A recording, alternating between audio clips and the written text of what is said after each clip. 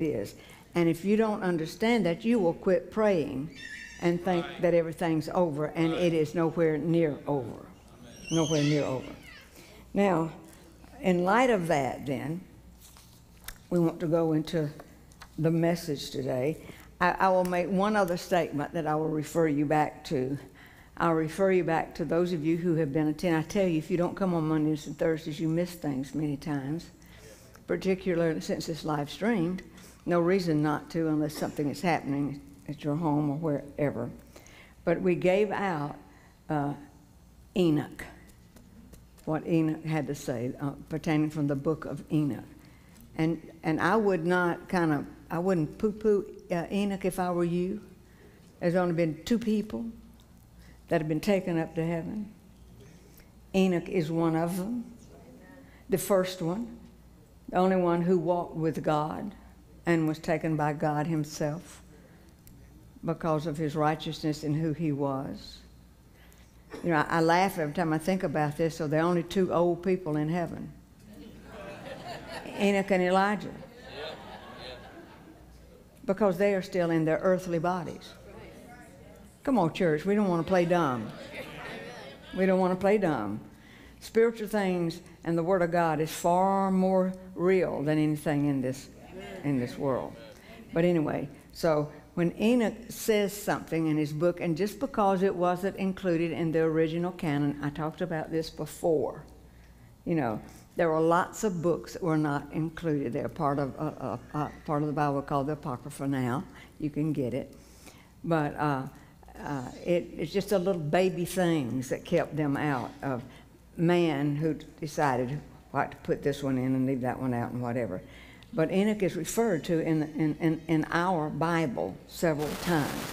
And so I would not ignore Enoch by any means, at any point, any circumstance. So you have tools in your hands. I don't know whether or not you got the Word of God, and you hear the Word of God that comes through, and then you've got in your hands what has been said by men and women of God. I'm talking about out of the Bible, not only all around the world. So that's enough to say about all that. But are you with me? To go back and study the words that you have in your hand to look at. And say, well, I'm not going to pay much attention to that because it's not in my King James. Well, slide the papers in your King James. Then it will be in your King James. Hallelujah. Because it is worthy of a place. So glory to God. Today, I want to talk to you about what it means to be a friend of God. What it means to be a friend of God. There is a song that we used to sing, and it says something about being a friend of God in it. And on several occasions, I had commented, I don't know why I don't really like that song. And I now know why I didn't. Just me, personally. I think I'll like it after today. And after I have learned some things. But I kept wondering, what is it about that song that strikes some kind of note in me that makes me... Do any of you know what I'm talking about, that song, whatever it is? I can't remember the name of the thing. Am I what? I am a friend of God. That's what it says. Well, I guess... I'll explain as we go along. But there was something that would hit wrong as the whole church would sing, get so caught up in being a friend of God and all that kind of thing. And there's truth in it. There's truth in it. But something about it would bother me. And I didn't know why it bothered me. But this message answered it for me. Amen. So maybe it never even bothered you. And if so, obviously I'm the only one that had a problem. So that would be kind of unusual. It's kind of like the only one. Well, don't go there. All right. Don't go there. Okay. So what it means to be a friend of God. When you read and study the Bible and all the various men and women that are in the Bible, the Word of God, there is only one person in the entire Bible that is called a friend of God. Amen. One person. And that happens to be Abraham. He is the only one that is named, called by God his friend, and referred to as the friend of God. Not David, not Enoch, not Elijah, not Daniel, Not John, Peter, Paul, Matthew, Luke. None of them are called friend of God, except, now I know there's some New Testament scriptures. I'm talking about a direct call, being friend of God, called by God, my friend, the friend of God. So what is it about Abraham? What is it and his relationship with God that would make the Word of God say that he is a friend of God? I'm going to do my very best to tell you why, and it even has to do with where we're living today, and it has to do with today. So I think you're going to be amazed. I do know this. When I began studying and the Lord began speaking, I thought, I want to be a friend of God. I want to really meet his criteria, that he would call me a friend of God. So when I begin to go through the scripture, there are 4 distinct things that make you fall into that category that God looks at before he would actually call you a friend of his, or called a friend of God. Now, we've got to go through the summary kind of Abraham's life for a minute for you to get the real understanding of this. In the first 11 chapters of Genesis, will take you through 2,000 years of history, 11 chapters. 2,000 years of history. You go through creation, Noah, the flood, and you go to the Tower of Babel. All of that happens within 11 chapters of Genesis. Then when you get to chapter 12 in Genesis, the Bible then begins to focus on 4 individuals. And that continues for 38 chapters. Just 4 people. So if we review Abraham's life, let's look at, don't worry, we're not going to read the entire book of Genesis, all 38, 11 chapters, but let's go to chapter 12 in Genesis, verses 1 through 3. Now the Lord said to Abram, "Go forth from your country and from your relatives and from your father's house to the land which I will show you, and I will make you a great nation, and I will bless you and make your name great, and you shall be a blessing. And I will bless those who bless you, and the one who curses you I will curse. And in you all the families of the earth will be blessed." What a word from God. What a word from God. Well, in here we find out, we see something that is kind of amazing to me that I had not paid any attention to before. It says, "Now the Lord had said to Abram." So this is not the first time God had talked to him. So he obviously had been called by God much earlier, because it says, had said. And you can look in your own Bible and see it says that. But he waited. He waited until his father died, and before he actually answered the call of God. And then when he left his harem, when he left there, he followed the Lord at the age, he started following him at the age of 75. That's encouraging to some of us. Hallelujah. He took his wife, he took his nephew. I don't know if you've ever paid attention how many people started with the major event of their life after they're 75 or 80 years old. Most of the people that we honor the most in the Old Testament, that is true of. It kind of, rattles your cage a little bit. There's hope, hallelujah. Anyway, so when he left, he took his wife, he took his nephew, Lot. Now, he was not told to bring all Lot with him, but he took Lot, all of their possessions, and more than 300 servants when they went on this journey to Canaan. And then the Lord, again appears here in chapter 12 and again tells them the same kind of promise again. So what happened? Let's just quickly go through it. Immediately after he began to go to Canaan, he ran into a famine, if you remember. And so he goes off to Egypt. And when he goes to Egypt looking for food, Father Abraham, father of faith Abraham, and sometimes it makes you feel good that somebody who's so powerful and known as father of faith and all of that does something quite crazy like you do. I mean, don't you like, forgive us, Lord, that we like to see flaws. Come on, let's be a little real today. Okay, all right. I've learned with God, if you'll be really real with him, he'll be really real with you. So I was kind of glad to see it, to be honest. So it says, Yeah, so he goes down with the Egyptians, and then he was concerned because Sarah was so beautiful. Now remember, Sarah was 65. She was still beautiful like we are. Hallelujah. She was still beautiful. Thank you, brother. I'll send you something. So anyway, so he convinces Sarah to lie for him, and tells her, so she's just too pretty. He thinks that they're going to capture her, and so he gets Sarah to lie. And so again, we see a little problem here with his faith when he started off. You understand? Okay. Then when he comes back from Egypt, he comes back with someone really extra, a young woman named Hagar.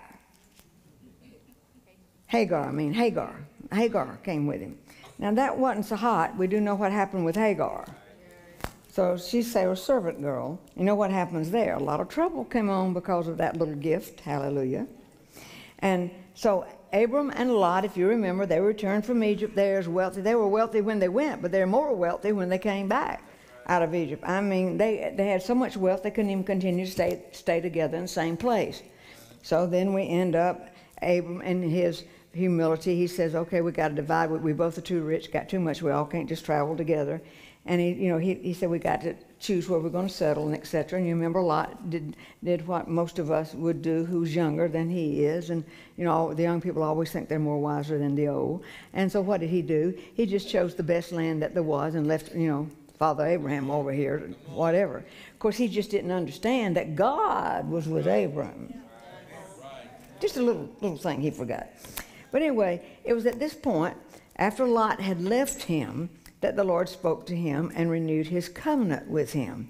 That's Genesis 13, 14 through 17. Genesis 13, okay. And it said, the Lord said to Abram, after Lot had separated from him, now lift up your eyes. See, that's a kind of an indication there. Of course, he didn't tell him to take Lot. So when we got Lot out of the picture, God begins to talk a little more. Now lift up your eyes and look from the place where you are, northward and southward and eastward and westward. For all the land which you see, I'm going to give to you and to your descendants forever. So sometimes thereafter, there was a war with the kings. If you remember, Lot goes down close to Sodom and Gomorrah. Remember all that. So there was a war with the kings, and Lot and his entire family got captured. And then Abram and his group went with his 318 servants. They go and they capture. And he goes back, and with all the 4 or 5 kings, I've forgotten how many there were. Nevertheless, he goes and defeats all of them. You remember? Yeah. And on his way back, he gets Lot back and all that kind of stuff. Then he met Melchizedek on the way back, and to whom he gave his tithe. That's where we see the tithe being given. After that, the Bible says that the word of the Lord came to Abram in a vision, saying, that's Genesis 15:1. Genesis 15:1. After these things, the word of the Lord came to Abram in a vision, saying, do not fear, Abram. I am a shield to you. Your reward shall be very great. Now, I think we should pay attention to the things that Abram did along it. He gave a tithe. That could wake up somebody. He gave a tithe. And it was after the tithe was given that this little word came in here about the great reward and what God's going to do for him. And then he says, don't be afraid. Don't be afraid. Well, what was Abraham going to be afraid of? Well, all them kings, that they could come back after him. Remember, he did not live in a walled city. He lived in a tent. Amen. Hello, church. So he's telling them, don't get shook up over this. And then Abram then reminds God that he has no heir, And so he suggests that his chief servant, will be his heir. But the Lord said, no. And Genesis 15:4, the Lord addresses that issue. Then behold, the word of the Lord came to him, saying, this man will not be your heir, but one who will come forth from your own body. He will be your heir. The Lord begins to say strange things in impossible situations for man. I don't know if anybody's listening, but he just seems like he could have said that 40 years earlier or something, But in the middle of what is ridiculous. Come on, God doesn't mind us saying, this seemed ridiculous to us. Now, if you've never thought that, I don't know what's wrong with you. This is ridiculous. And then the Lord said, no. He said, no, you're going to have a child. It'll come from your own body, And Abram at this time is in his 90s. So Abram was 86. You know, they go on. You know, Sarah comes up with a little idea to give Hagar. You remember all that? We're going to help God out. You know how that goes.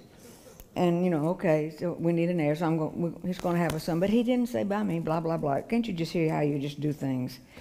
And then so Abram was 86 when Ishmael was born, and Ishmael was 13 when Isaac was circumcised. So do the math. I mean, when Abram was circumcised.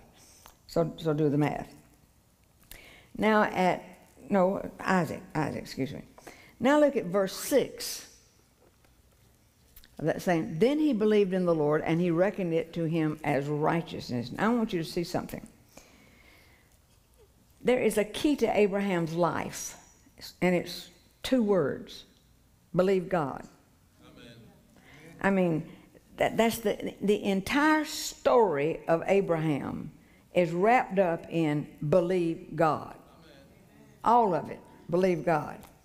Trust what God says and know that if he says it, he'll do it in his perfect time and in his perfect way. Now, if you and I could hang on to that, Father Abraham, that's what he knew that most of us do not know.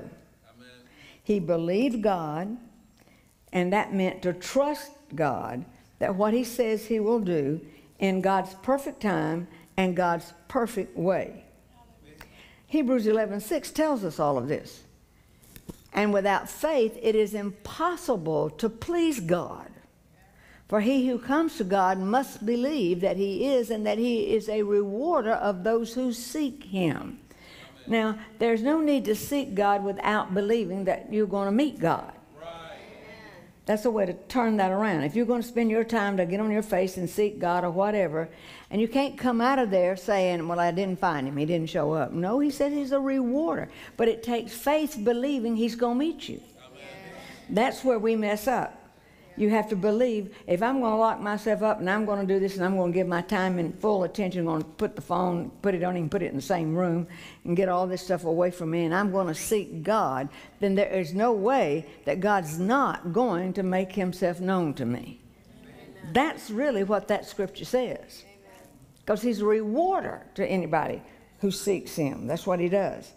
So after they returned from Egypt, you know, Sarah got the bright idea, you understand, and so that she would give her servant, you know, over to Abram. And he would have relations with her, and then, you know, it's amazing how we rationalize things. Sarah wanted to help God out. Has anybody ever tried to help God out? Oh, I've helped him out so many times. But the one thing I can tell you, he never appreciated it. Have you ever been there? I mean, you know, when you begin to help him out is when you begin to figure it out. When you begin to figure it out, you're helping it out. Because with God, you can't figure it out. So about the time you think you got it figured out, you've moved yourself into helping God. That you ought to write across the tablet of your heart somewhere, because that would be a really good guide. So she wants to help him out, and that, you know, works of the flesh never work. Now you might want to take note of that. We're going over to chapter 17. He's now 99 years old. Sarah is 89 when the Lord appears to Abram again and renews the covenant, changes Abram's name to Abraham and Sarah's to Sarah. Now, I didn't put this on the screen, but it's in that chapter, and it talks about, this is a word to Sarah. I will bless her. Now, this is God telling Abraham this. Now, keep this in mind. I will bless Sarah. I will give you a son by her. Then I will bless her, and she shall be a mother of nations. Kings and people shall be from her. Look at Sarah go. Hallelujah. All from Sarah, glory to the Lord. God's going to bless her. She's going to be the mother of nations. I mean, it didn't really seem to matter a whole bunch at that point. Anybody listening? Because we already had a little problem. Abraham laughs. Reminds God that Sarah's almost 90, because he's almost 100, and says, oh, that Ishmael might live before you. In other words, Abraham begins to say, we've got this thing figured out, Lord. We figured it out about 13 years ago, and we got this thing figured out, and Sarah and I worked it out. And I have a son already. So we got it covered. I see when you said you were going to give her a son, what you really meant through her servant. Through somebody that belonged to her, was given to her, that was hers. And she gave her to me so that I could have a relationship with her. So we got the boy. So this is Abraham, telling God how we've got it worked out. In other words, God, don't worry yourself anymore about it. You don't need to worry about this. This is taken care of. And the thing that's interesting, Ishmael is 13 years old.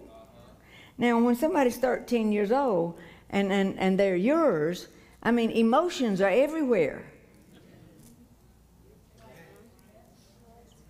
Today I guess we'd be calling in defects to Abraham. Oh, you'll get it later. You'll get it later. Anyway, so we've got affection here, and we got all kind of stuff. They're tied in, they're together, da-da-da-da. This is my son. And Abraham is actually saying to God, I'm perfectly happy with the plan we've gotten. Right. I like it. This is my son, 13 years. He's my son. And we don't need to do anything else. Now we're really old. That's what he's really saying. But it appears that Abraham failed to miss something. He missed it one time before. And this is what he missed. Maybe more than one time. It appears that Abraham failed to notice that for the past 13 years, ever since the birth of Ishmael, God had been silent. He hadn't said a word. Now, I hope you're listening, because Abraham got so caught up in his plans and his son. Who need to hear from God? I had what God said I was going to have, a son. Why don't you look at your own life and see if you might find out something that may be going on? You're so caught up in what you worked out and how you've made things happen and how you refuse to go by this or go that and the other, and you think you've got it all handled and you've come up with your plan. You have not even missed God talking to you.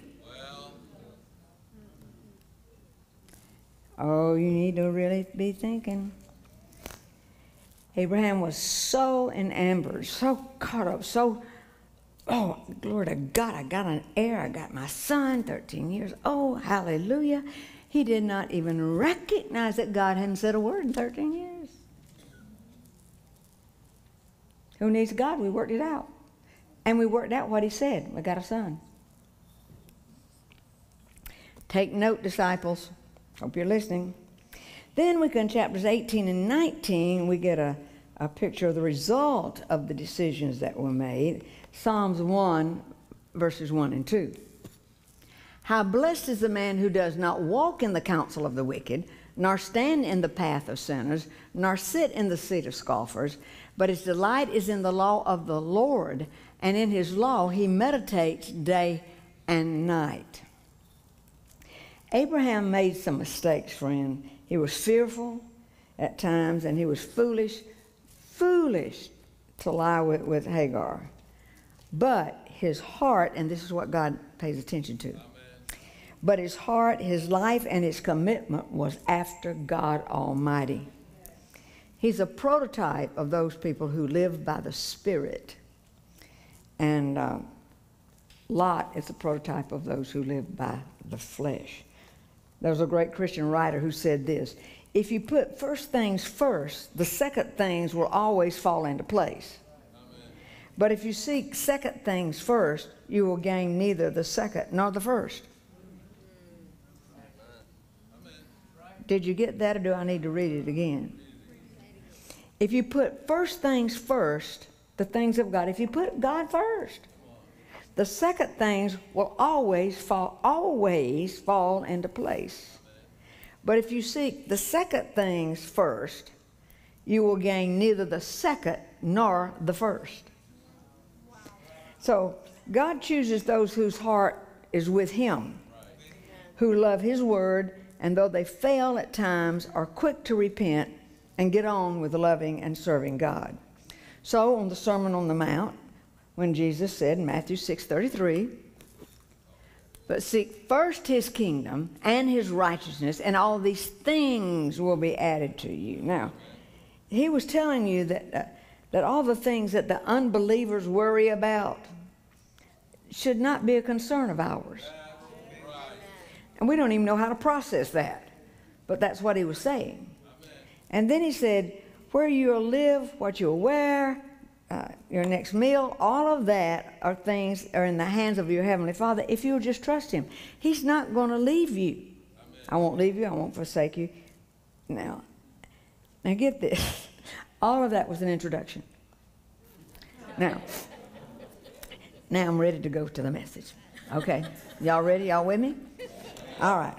So we've just been set up for chapter 18 and 19 of Genesis. Abraham, let me repeat, Abraham is the only person in all of Scripture, the only one called friend of God. 3 times in the Bible, Abraham is referred to as God's friend. 2 Chronicles 27. Did you not, O our God, drive out the inhabitants of this land before your people Israel and give it to the descendants of Abraham, your friend, forever? Isaiah 41:8. But you, Israel, my servant Jacob, whom I have chosen, descended of Abraham, my friend. James 2:23. And the scripture was fulfilled which says, and Abraham believed God, and it was reckoned to him as righteousness, and he was called the friend of God. Now, I want to be a friend of God. Anybody else want to be a friend of God? I mean, not just sing a song, I'm a friend of God. I want to be a friend of God. So let's go to chapter 18 and pick up with verse 1.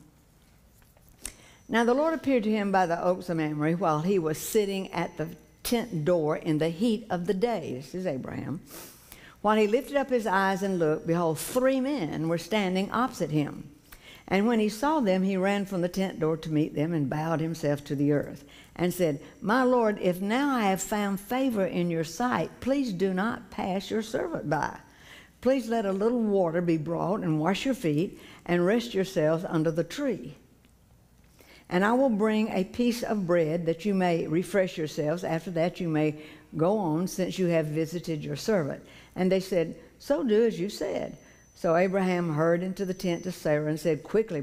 Now listen, he's going into Sarah. Dude, we're not young here. So Abraham rushed into the tent to Sarah and said, quickly prepare 3 measures of fine flour, knead it, and make bread cakes. Abraham also, remember he's got 318 servants. Abraham also ran to the herd, took a tender and choice calf, and gave it to the servant, and he hurried to prepare it. He took curds and milk and of the calf which he had prepared and placed it before them, and he was standing by them under the tree as they ate, so he didn't even sit at the table with them.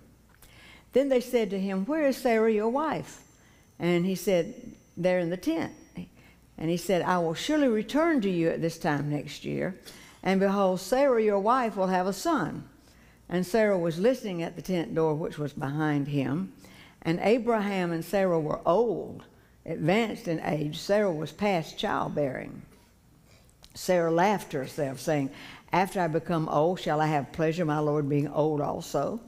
And the Lord said to Abraham, why did Sarah laugh? Saying, shall I indeed bear a child when I am so old? You better watch what you say in quiet. If you think God's not listening, I just thought I'd just throw that in. Is anything too difficult for the Lord?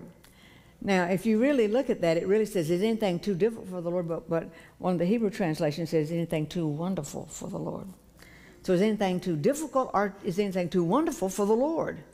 At the appointed time I will return to you at this time next year, and Sarah will have a son.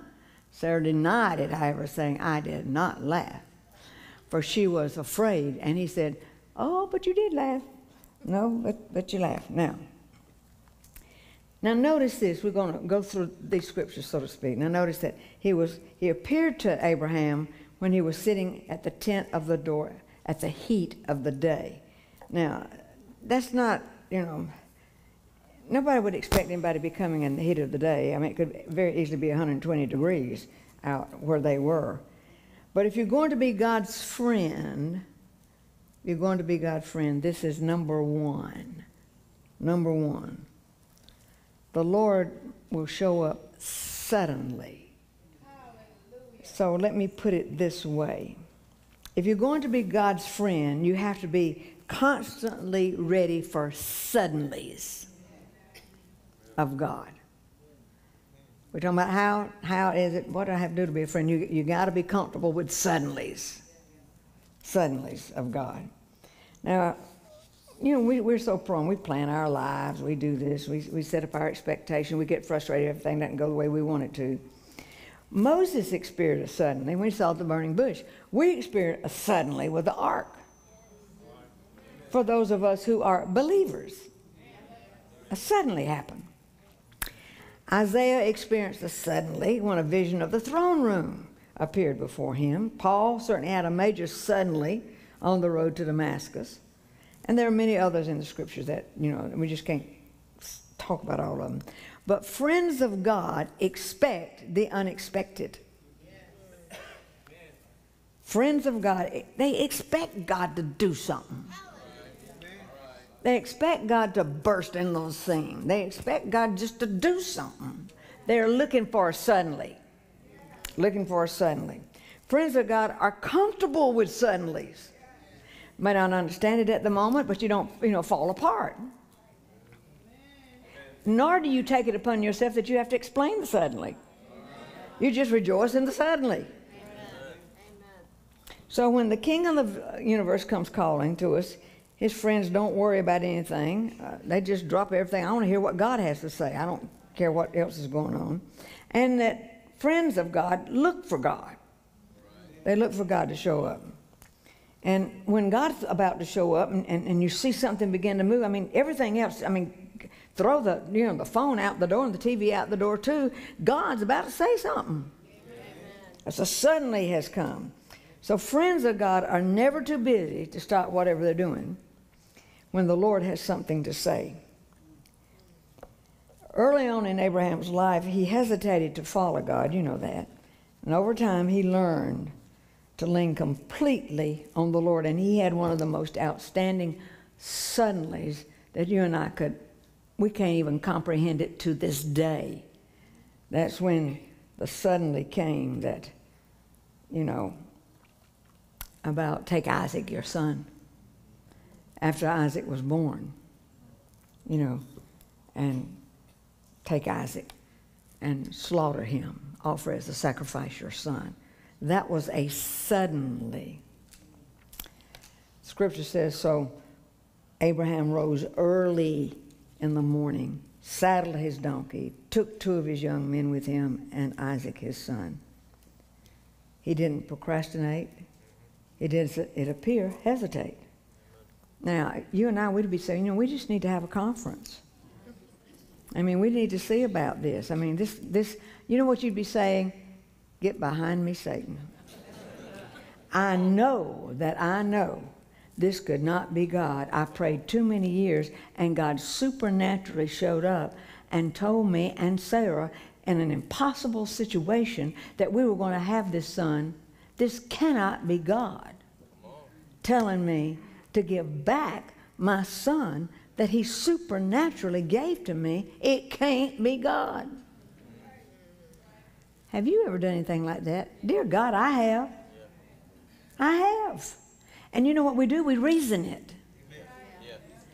As if we can reason out the things of God. Y'all, you can't do it. I finally at this age of my life have just said, I just don't know. I don't understand. I don't know. No need to ask me. I don't know any more than you do. I just trust God.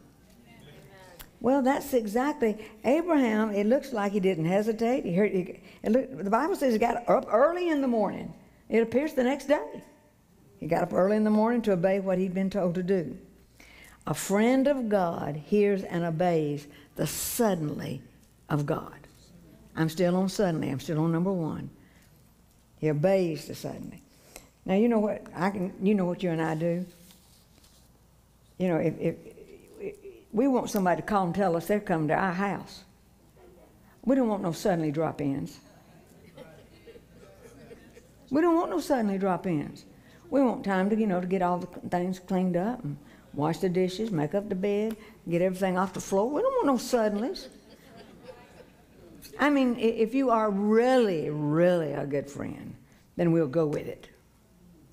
But we just don't want anybody. Am I telling the truth? Yeah. But Jesus, if he is our bestest friend, if he's our friend, then we don't care. I have so many people have said to me, because the Lord had talked, how many of y'all the Lord talked to you in the shower? The Lord talks to me in the shower. I never forget years ago when I made that statement, years ago, down on Walton Way. I said, the Lord talked to me in the shower. Somebody came up to me, you should not be saying that. And I said, why? Well, you're in the shower. You're a woman. I said, what? Do you think God doesn't know it? What? I said, with God, I'm not.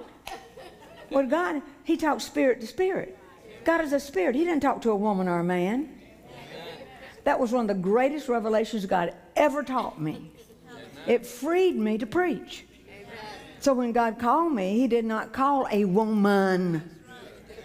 God is the Father of spirits. He called my spirit man. My spirit. God don't come to talk to your flesh. I mean, let's get over that. God doesn't knock at your door, to talk to your flesh. He does not. He is a spirit. He is the Father of spirits. So he communicates with your spirit. Oh, if the church would wake up and quit being dumb. I don't even know what else to say. So, to be a friend of God is to be comfortable with his suddenlies in your life. Ready to welcome him at any moment. Respond to whatever he says, even if it means you got to change your plans and get on with the program. Now, this is important, because in that first verse of chapter 18:1, it says, I'm just going to read it to you again. Now the Lord appeared, and it's capital letters, L-O-R-D. Every time you see Lord, it's not always capitalized in your Bible. Sometimes it is, and I'm fixing to tell you why. We're in the South, so I'm fixing to do it. Now, all right. Now, it's important for you to know that the word Lord, capitalized Lord, in this verse actually means Yahweh. The name of God that is always used in Scripture when God wants to convey his absolute integrity and faithfulness. It's the name that says, I will always do what I have said I will do. No matter what it looks like. Now you need to be listening this season. This season. I will always do what I said, no matter what things look like.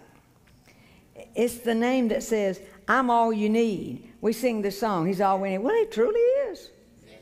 He's all we need. Jesus is all we need. So anytime when you're reading the Word of God and you see the word Lord capitalized in your Bible, all in caps, it's always this name, the God that can be counted on. Glory to God. So in Genesis 18, 3 visitors approach Abraham. And I was going to read that again, but I think not. I think I'm just going to go on because it said he lifted up his eyes and looked. You remember that?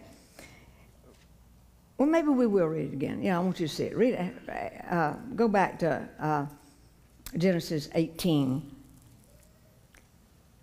Genesis 18, 2 through 5. Genesis 18. I've probably confused them. Genesis 18, this is a suddenly. Genesis 18. Genesis.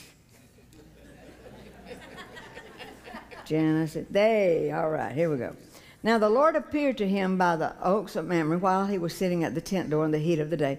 When he lifted up his eyes and looked, behold, 3 men were standing opposite him. When he saw them, he ran from the tent door to meet them and bowed himself to the earth and said, My Lord, If now I have found favor in your sight, please do not pass your servant by. Please let a little water be brought and wash your feet. And I wanted to go all the way to 5. And I will bring a piece of bread that you may refresh yourselves, that after you may go on, since you have visited your servant. And they said, so do as you've said. Now, I wanted you to notice this again. He's sitting in the heat of the day. I talked to you about that earlier, but this one part I didn't tell you. I said it was about 120 degrees. But you've got to remember that he's recovering at age 99 from being circumcised. So at this time that these 3 show up, he's recovering from circumcision, sitting in the heat of the day, sitting out there. He looks up, 3 men standing at short distance away, and clearly one of them is the Lord, you know, Jesus in the Old Testament, the pre-incarnate Jesus, the epiphany of Jesus. And the other 2 appeared in the form of men. We did a teaching including them on cloud of witnesses, went in detail about that, whether they're angels or whether they are cloud of witnesses. That's not the point. So they disguised as travelers on their way to Sodom, but on the way, they stopped by to speak to Abraham. Now, Abraham knew and discerned that one of them was the Lord. Abraham bows to the ground before him and offers hospitality to them, which is an Eastern cultural thing to do. But it also gives characteristic number 2 of somebody who's going to be a friend of God. The second clue, if you're going to be a friend of God, you must embrace humility. You must embrace it. Now, Abraham's 99 years old. He's recovering from circumcision, very wealthy. He's got 300 and something servants. But the thing that's interesting about it is that at this point, he bows down to the 3. You would think they'd bow down to him. At that point, him not recognizing immediately that they would bow down to him because he's wealthy. But no, Abraham knew his place. He knew he was a servant. This is one of the problems in the church. And that's, because of the things I'm telling you, it made me understand why I always kind of just went like this when we would sing, I'm a friend of God. Because I knew we all weren't friends of God. Well, just the things I'm naming to you. We all don't deal with suddenlies very well. I mean, like the suddenly that just happened to us. Some of you falling on the floor, still rolling over. No need. Then we aren't servants. If you're going to be a friend of God, you have to have a servant's heart. And a servant is humble, humility. And I know that all of us don't. A lot of people think they should be waited on, but they should not wait on anybody. They think they should have the best seat, the best parking place. They should be honored more than anybody else. They should blah, blah, blah, blah, blah. And honey, when you're stuck on yourself like that, forget the humility. You ain't got it. You with me? So he didn't expect anything. Abraham, he knew his place. We knew he had humility because he let Lot pick the land. He didn't have to let Lot. He could have just said, Lot, you going over there, brother, and do the best you can do. But all of this, God promised to me. He didn't promise it to you. He didn't promise one bit to you. None. He didn't have to give it to him. Humility. Now, listen to what God declares through Isaiah. Isaiah 57. For thus says the high and exalted one who lives forever, whose name is holy. I dwell on a high and holy place, and also with the contrite and lowly of spirit, in order to revive the spirit of the lowly and to revive the heart of the contrite. Now, humility is not thinking. You need to write this one down. Humility is not thinking less of yourself. It's thinking of yourself less. I'm going to say it good. Humility is not thinking less of yourself. It is thinking of yourself less. You're not the first one on your list for everything. Now, Humility is nothing but truth, and pride is nothing but a lie. Well, I'll just move right on. So the friend of God is deeply aware of his or her own inadequacy, and just as deeply aware of the Lord's all-sufficiency. You have to put the two together. You know you can't do it without him, but you know with him you can do it. There's a lot of people who know they can't do it, but they forget that, with God, he can do it. If I get me out of the way, God can do it. But if I stay in the way, nothing's going to happen. Nothing's going to happen. See, I know, and I've learned the hard way, I know, I would be horrified at this stage. I mean, I so look forward to God showing up and helping me. I know I can't do it without him. Now, there was a time in my life, I've been preaching a long time. I could go, I could do this, I could do that. I know how to put a sermon together. I know how to do this and how to do that. But everything I thought I knew, I now know I don't know.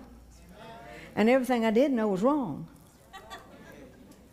And so each week, I'm on the edge of my seat, wondering, what in the name of God, what in the world? What? I could not do a series.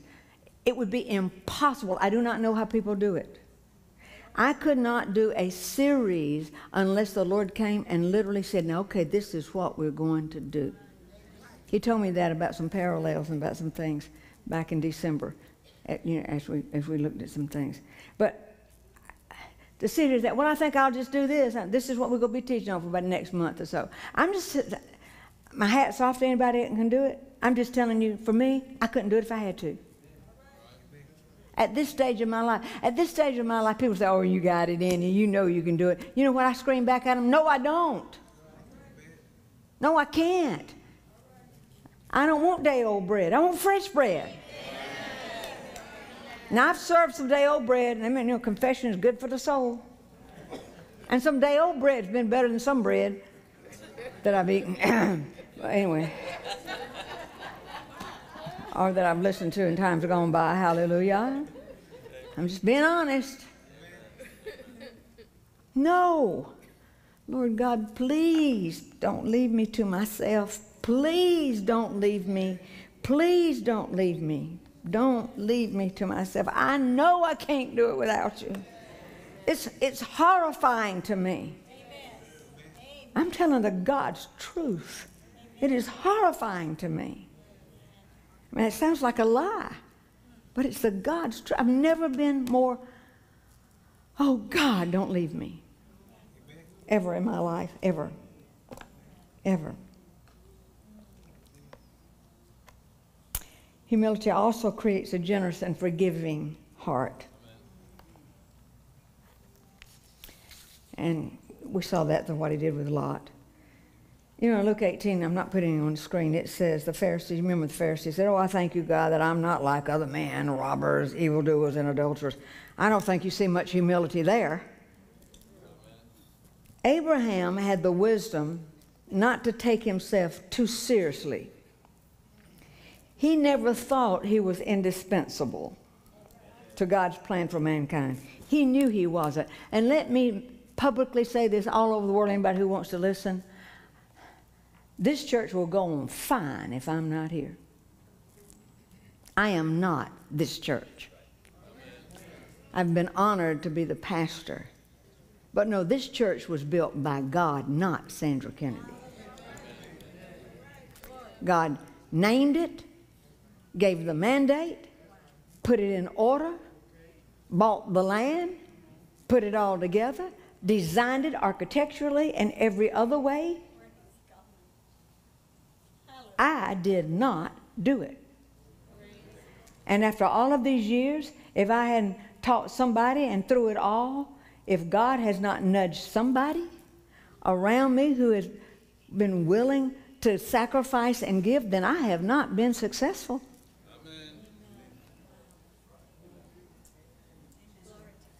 So no, whole life. No, I am not, as people think, I am not Whole Life Ministries. I'm the shepherd of Whole Life Ministries. And it's one of the greatest joys of my life. But no, I am indispensable.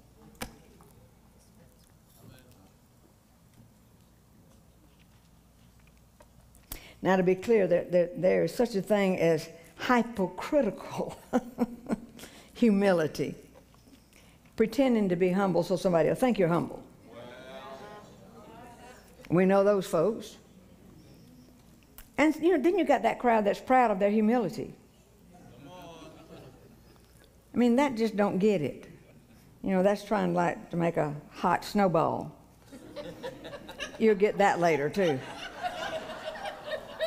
So, appearing to be humble before men in order to impress them is the safest kind of pride, because most people won't see through it.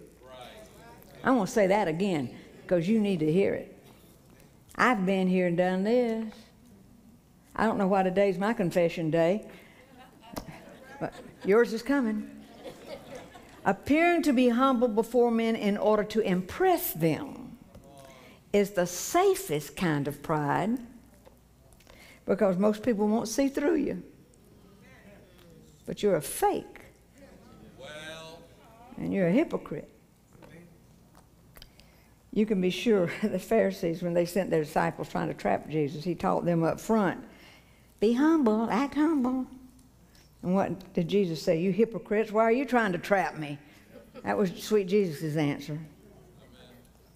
When Isaiah saw the Lord high and lifted up with his train filling the temple, the prophet didn't say, wow, look at me, I must be something special. I wonder how many others seen the train fill the temple. Glory to God, I had a vision. No. You know what Isaiah said? Woe is me. Woe is me. Humility is the appropriate response to the goodness and kindness of God. Yes. Paul wrote, what do you have that you have not received? In other words, everything you have, God gave you. So the greatest freedom is having nothing to prove and no need to impress or compete. I don't have a thing in the world to prove. Used to think I did. I don't have any need to impress anyone. I just want the Lord to be happy. And I don't have to compete. Hallelujah. I just want to know, Jesus, do you like what I'm doing? Are you pleased with how I did this? Did I present your word the way you meant for me to do it? Did I tell it the way you gave it? Did I do it right? That really matters to me. Far more than how you received it. Amen. Number 3, Abraham served his visitors. So if you want to be God's friend, first thing we said, you got to constantly be available to him for suddenlies. Number 2, you got to be humble. Number 3, you got to have a heart to serve others. See, the life of a friend of God is wrapped up in serving other people. Why? Just because you like to serve. The joy of serving. You don't care if you're recognized. You don't care if you sit in the back row, front row, middle row. You don't care where your seat is. You don't care if somebody sits in it. Even if you bought it. You don't care. You don't care if you're appreciated, overlooked, praised, or taken for granted. You just don't get all puffed up like a toad. You don't. You're just glad God let you in the building. And a friend of God is focused on serving the Lord. Jesus came to serve, not to be served. But when he comes back, he ain't coming back as no little wimp of a servant.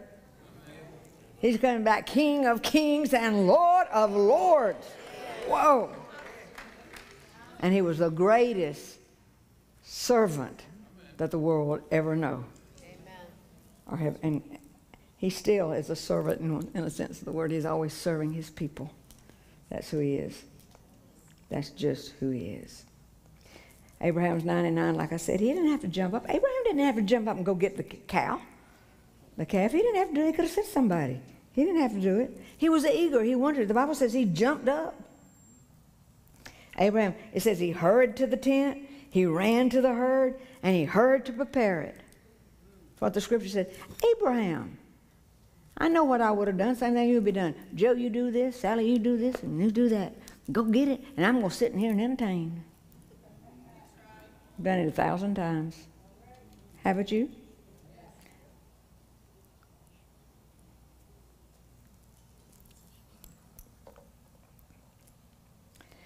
An opportunity had presented itself to Abraham to show hospitality, and he took it, man. Friend of God does not try to get out of being humble and serving others. I think Abraham understood something that perhaps most of us don't. He knew that serving others was serving the Lord, and he hurried to do it. It says that there was, years ago, that there was a sign put out in a plaque near a young couple's door, and it said, "Let every guest be received as Christ." Amen. Don't we all have Jesus in us? Yes. I remember Brother Hagin saying one time talking to a husband and wife, and particularly talking to the husband that was being so negative and complaining so much about what the wife was doing and all.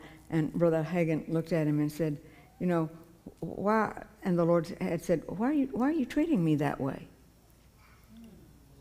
And the husband said, "I'm not treating you that way." "Well, yeah, I live in her. Amen. I live in her. I live in him. Why are you treating me that way?" Wow. Amen. Well, I didn't get too many amens on that one. We'll just keep moving. Hallelujah. Abraham wanted to give the best. You know what else he didn't do? He didn't say to Sarah, "Do we have any leftovers?" We got 3 Suddenlies that showed up in the yard. Could you please go see if there's anything in any stew back here, anything we can pull out real fast to give them? No, he gave the very best he had. He picked the finest and the best. Yes. Bread cakes, fine flour, meat of a young calf. And Abraham did not sit at the table. He stood over to say, "He's 99, just been circumcised." He's standing there as a servant. "What else can I do for you? Anything else you need while y'all are eating?" He did not even put himself at the same table with them.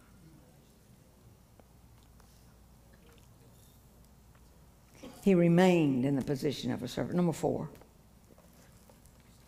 If you're going to be God's friend, you must settle deep in your heart the issue of who God truly is.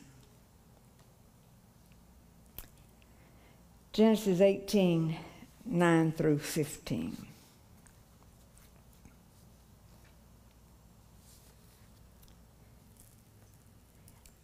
I'm going to skip that one. We don't need to bring that one back up. It really just shows the same thing. See, our problem today is that we figure things out, we reason and we rationalize, and then we think we're being responsible when we do that. I'm going to say that again because that's a big problem. Is that we figure things out, we reason and we rationalize, and when we do all these things without seeking God or inviting anybody else or finding out the whys of things, people need to find out why things are the way they are. You think you're being responsible when you do all of that. All the reasoning, we rationalize everything. Abraham couldn't figure this one out, neither could Sarah. At 99, I'm going to have a child. At 90, what is this? And then you remember the 3 that showed up said, "Where's your wife?" Do you think they didn't know where she was? I mean, the Lord was there. He knew where she was. Then he said, "Well, I'm going to come back in a year and you're going to have a baby." You remember that. Sarah over here, she laughs. She laughs a laugh of unbelief. Said, "Man, I just can't believe it." Earlier in chapter 17, you find out that Abraham laughed. He laughed when God promised him a son through Sarah. But if you read the text correctly and really look at it, you find out that his laugh was one of astonishment. Right. Wow. It's sort of like Zachariah and Mary in the Old Testament. I mean, they are in the New Testament, but this is the comparison here in the Old Testament. One laughed for one reason, one laughed for another. One was believing, one was unbelieving. One was like, I don't know how you're going to do it, but hey, can't hardly wait. That's Abraham. The Lord heard and said, why did your wife laugh? And then this is the statement, which brings us down home to where we are right now. Is anything too difficult for God? Is anything too wonderful for God? See, that's a question that you're going to have to solve and you're going to have to answer today. Right now. Last week, God asked us, are you persuaded? And we went back, are you persuaded? Have you read about this and read about that? And you're persuaded where you're standing and what you're doing? You know what you're doing?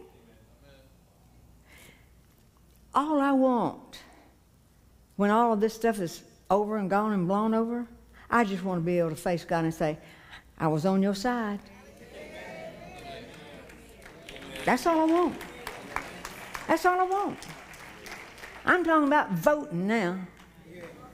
All I want, I mean, in case you can't figure it out, all I want to be able to say is, I went with your program. I was on your side. No matter what happens, I was on your side. Give me a check mark. I stood with you. Now, if that doesn't matter to you, maybe you better go to the closet. Maybe you better put your nose in the carpet. Because we will. Everything we do, there will be an accountability. I don't care what it is. But I sure want to be able to say, I was with you, Lord. No matter what comes out, I'm with you. I want you to know I was with you. As if he didn't know. As if he didn't know. Is anything too difficult for the Lord? God is omnipotent, omnipresent, eternal, perfectly righteous, abounding in loving kindness, creator of the entire universe. Is anything too difficult for God? No.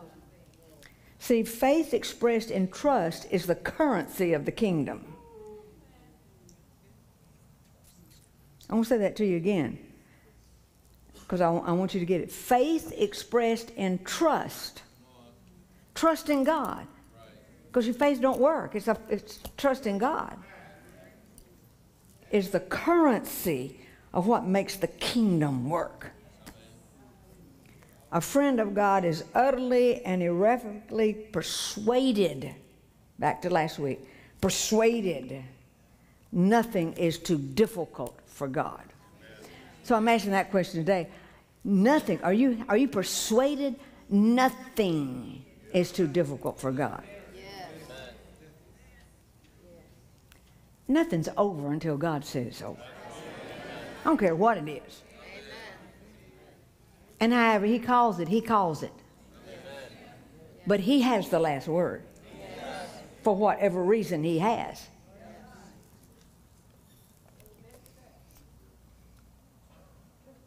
So the most outrageous or shocking event or circumstance is met with confidence by a friend of God. May get shaken up for a minute. Let me say it this way. I'm not saying that emotional reactions to things don't exist anymore if you're a friend of God. Yes, these things happen. But what I am saying is that despite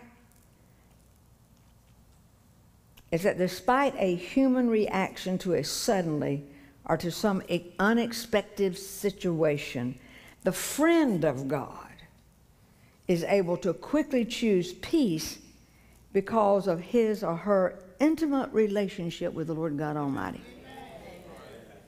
And whatever is happening, if I'm a friend of God, I trust him. Now when I've done my part, church, we've been doing our part. So, this is the situation. And I've already told you the example. Abraham and Isaac. Abraham didn't panic. He didn't wring his hands, didn't pace back and forth. He didn't scream, not fair. He didn't do any of that. When he said, take Isaac up. He didn't have a temper tantrum. He just took his son knowing there's going to be a ram in the bush somewhere. Some way, somehow, out of this, my God's going to turn this thing around. For my good.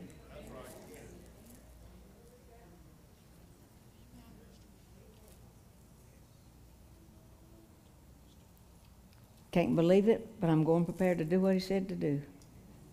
And whatever God does, it's going to be all right. Amen. No wonder Abraham is called the father of faith. Yes. In closing, to be a friend of God is the most wonderful goal to try to achieve, to aspire to. I want to be a friend of God. Maybe after I've said all that, you can understand why I always got this little something. And maybe it was just me. Maybe I knew I wasn't genuinely, I knew there was something that had more depth to it. I knew there was something that, to call yourself friend of God when it's on him, it just, and maybe it had nothing to do with anybody. Maybe God was just talking to me. Sandra, you got some tune-up to do. But I would react just a little bit. Confession time again.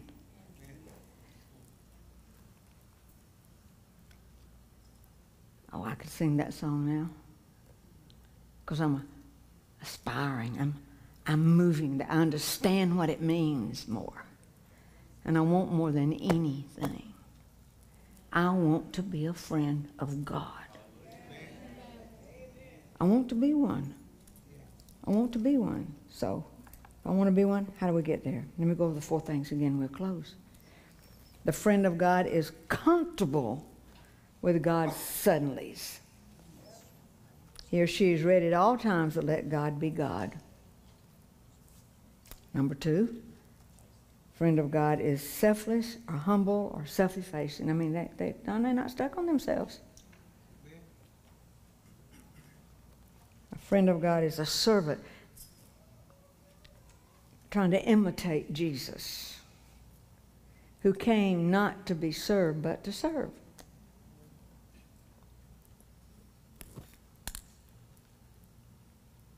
Every job in this church at one point I did. I've mopped floors, I've cleaned commodes. I did. There's not a job. God is my witness. I do it today. Today, if I go into a restroom in this building, today, if I go in and it's not clean, I look down to get one of those things and I clean it. Today, I still do that. This church chose years ago, not to hire a company to come and clean it. We have never, ever, 37 years, hired a company to come in every week and clean it before services. Because the Lord talked to me about the servant, that this is our church. We built it with him. We painted the walls. You built the walls. You put up the walls. You painted it. You put up the lights. You strung the electricity. You did everything in this place. We didn't lay the carpet, and we didn't put in the sprinkler system. Amen. We did everything. Everything. It's yours. Keep it. You've invested in it. Keep it. See, if you have this tendency to put everything out and let somebody else do everything, you eventually get where it loses value to you. Amen. You'd rather give your money than your time. You lose your connection to the place. Amen. How thrilled it has been through the years to have those who are little kids when we were doing things here, little kids. We would stop and let them have a broom and do all kinds of stuff. And they'd make a bigger mess, and we'd have to come clean up what we had just finished. But to this day, some of them have come and said, I helped build this sanctuary. It's ours. We did. To this day, if you're a part of this church, we ask you, please sign up to come vacuum, clean, do this, wipe this down. If you go in the parking lot, see trash, please pick it up. Don't leave anything on it. Don't stick chewing gum under God's chairs. Don't do this. Don't do that. Don't leave your trash around. Don't throw your cigarettes, butts in the parking lot. Dear Lord God Almighty. Don't do this. Don't chew your tobacco and spit in our parking lot. This is God's land. This is God's place. To this day, our little dollars that we give, that's just helping us. No, we're not paying anybody. We're doing it ourselves. We're doing it. We still do it. Now, when I'm gone, if the church is still here, and of course I think we're all going up in the rapture, I don't know what they'll do. But as long as I'm here, this is what we do. Because it's who we are, because we're thankful that God gave it to us. And I want him to know I honor his sanctuary. I honor his sanctuary. I honor his place. And I don't want it to become just another house of worship. Oh, this one we built. No, we built this one ourselves. No, we didn't have a contractor. No, we did not have an architect. No, for any. Couldn't do it now, but we did it then. It's ours. God graced us and led us. He led us.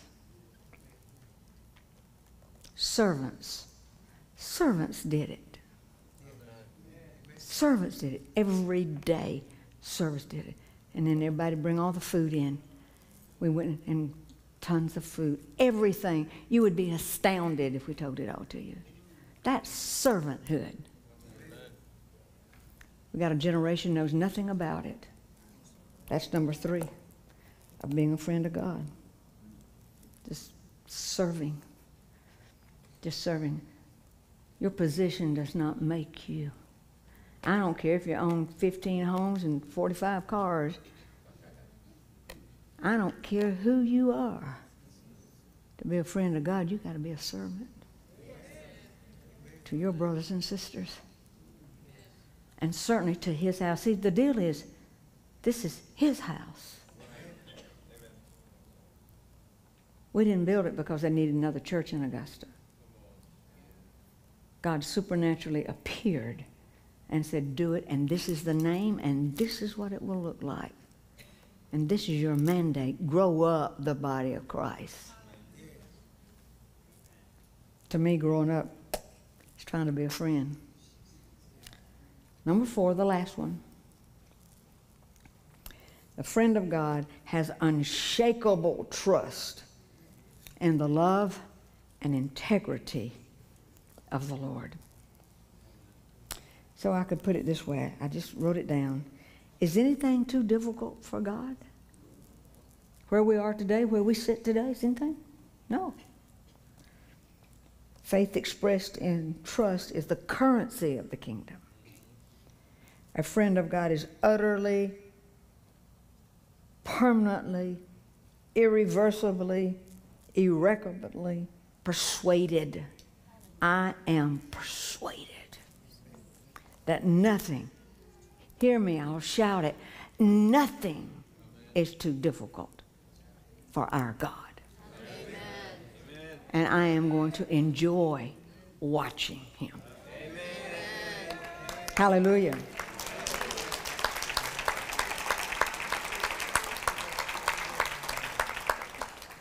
Did you learn anything? Do we have any people who really want to be friends of God? I want to be a friend of God.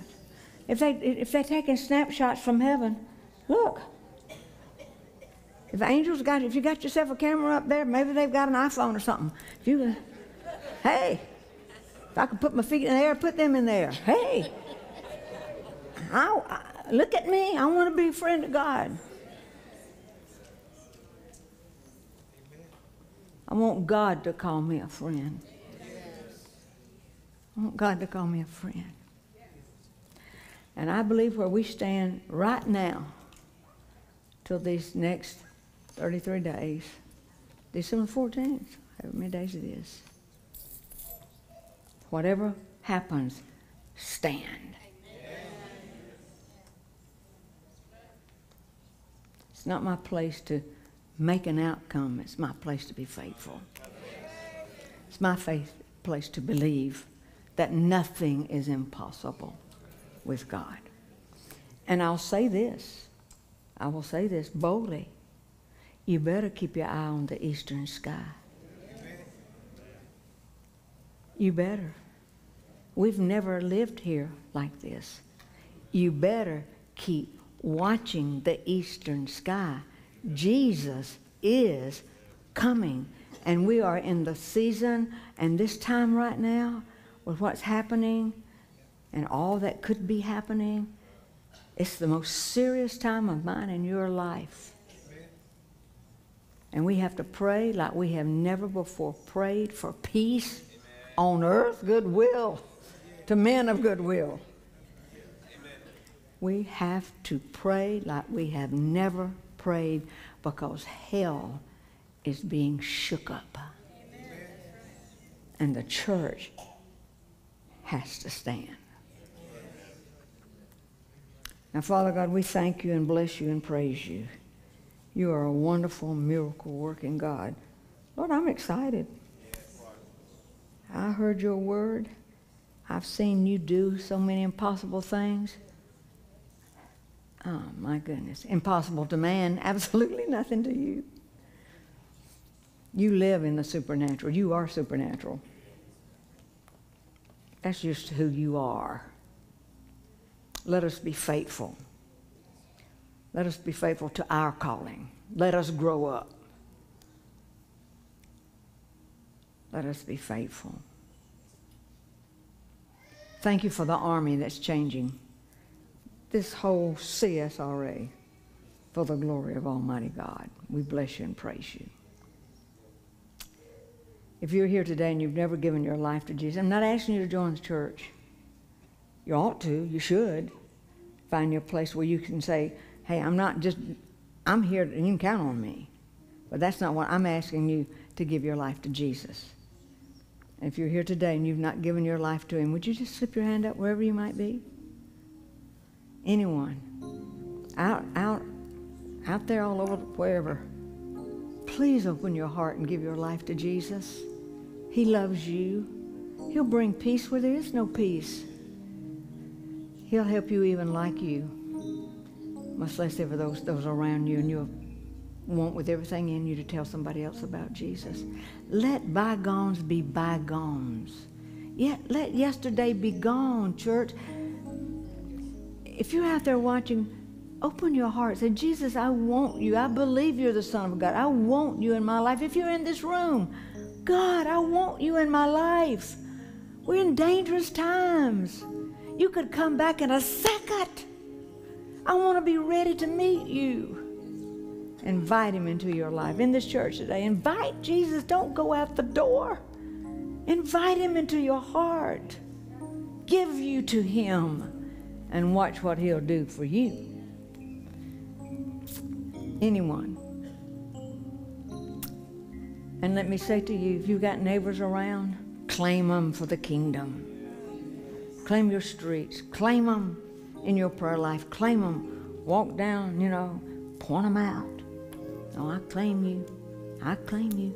They don't have to hear you. I claim you for the kingdom of God. Let something about your life be so tender somebody wants to be like you. These are serious days. Come and be a part of what we do. Please be here tomorrow night. We're nowhere near done. We are nowhere near done. We're nowhere near done. And I will just, let me say this. I'm already up here, Brother Horace, so I'll just go ahead. That Wednesday is Veterans Day, so we want to honor them. We do honor our veterans. We always have. There's a Zoom meeting on Tuesday for the men. Exciting. Thanksgiving orders. You can place your order. You can go ahead and place your order. Got to the 18th. Honey from the Rock Cafes doing all the wonderful vegetables and desserts and things, and you You can call the church office. They'll bump you over to the right people. Live streaming every single day next week, 12:30. 12:30. I took them off of mine, but I hope I can remember them all. And I know Sarah Ferguson, good report. She's expecting to come home this week. Hallelujah. See who else is on there. We wrote them in after I got here. Barbara Hightower. Barbara, we found out that your mother went home to be with the Lord on Friday. I saw Barbara. Where are you? Yes, yes, yes. And JJ continues to need a supernatural miracle. Is anything too hard for God? No. And we will not back down from standing with our brothers and sisters in Christ. Amen? Amen. Now, I'm going to ask you,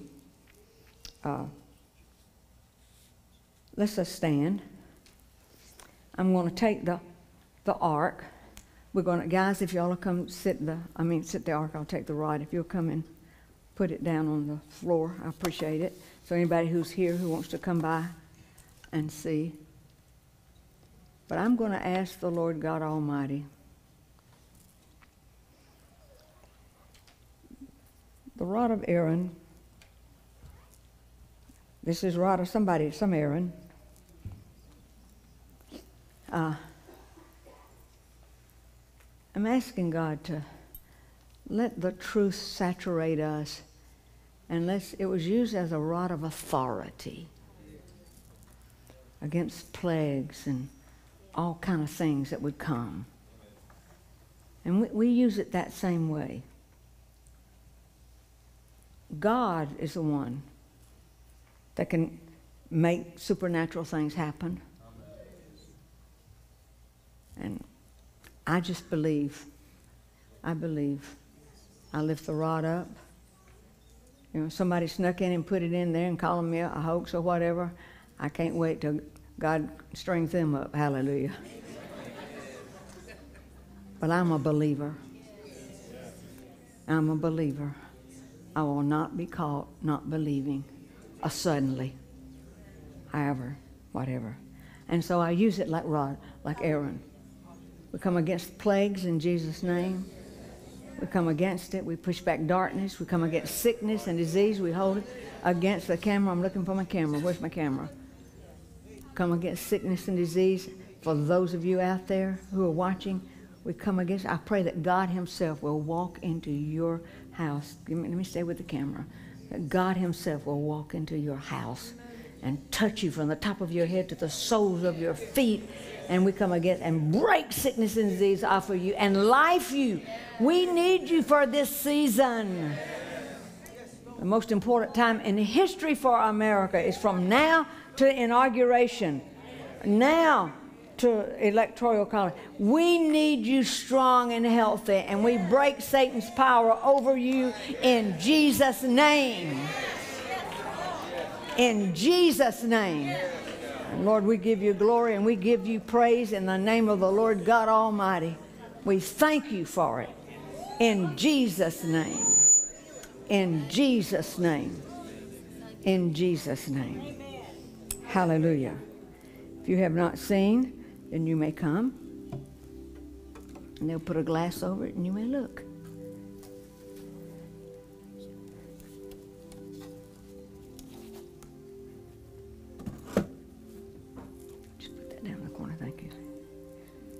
And the guys our priest will be here for you.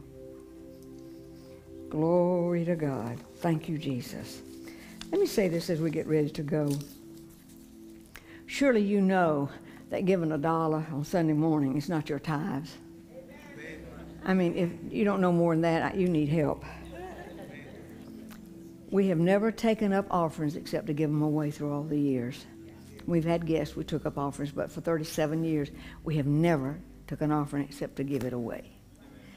Because the Lord told me when he visited me, 73, 83, 73, 80, 83, when he visited me, put in the back of the church, and there it is, right back under the sound booth, put it there, teach your people to give their offering. You know to give your offering. You know what a tithe is, 10% of what, that's just a tithe, that's just the beginning. Give. I count on you to give. At your convenience, just come and give. People come in during the week just to give, just to give, just to give. Give. Right back in the back, right there by the sound booth, there's a little tithes and offerings box. You know to do that. And so we count on you to do it. We count on you to do it. I've been told over the years, God knows how many times, quit doing that, you'll never get any money, Well, we've never been in the red. I mean, must be doing pretty good, and we look at it, hallelujah. And nor will we this year. Amen. Stand with me. We will not let COVID make us go into the red for the first time in our life, because we are givers. Amen. And you give in Jesus' name. Hallelujah. Praise the name of the Most High God. Miss Barbara, will you close us in prayer? Father, we thank you for your marvelous presence with us today. We thank you for your word, which brings life. We thank you, Lord, for every person here and every person out there watching on live streaming. We pray your blessing as each one goes their way, that the sense of your presence would remain with us, that we'd become more and more aware of your presence with us every moment. And we thank you for your overwhelming kindness to us. We give you praise. We give you thanks. We lift up our president and those in authority over us, as your word tells us to do, and we pray your blessing upon them today. In the name of Jesus, we exalt you, Lord. Be lifted up and honored in this nation. In Jesus' name, amen. God bless you all.